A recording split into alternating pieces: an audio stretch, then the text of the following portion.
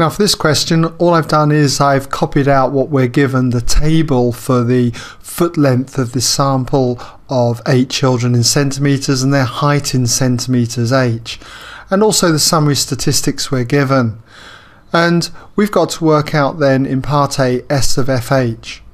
And to do this, what you've got to remember is this formula, which is often given in your formula books, if we can get it to work here, that is SXY. SXY equals the sum of sigma xy minus the sum of x times the sum of y, all divided by the number of columns you've got in your table, n.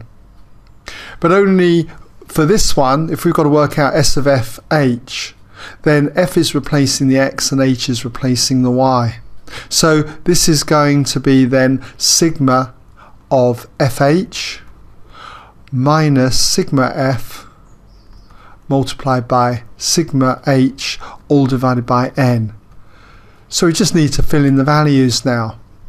Sigma FH we're given here is 25291, and then minus the sum of all the F values, 186 then, multiplied by sum of H, which is 1085, and that's divided by the number in the sample, which is the number of columns that we've got here, which is 8.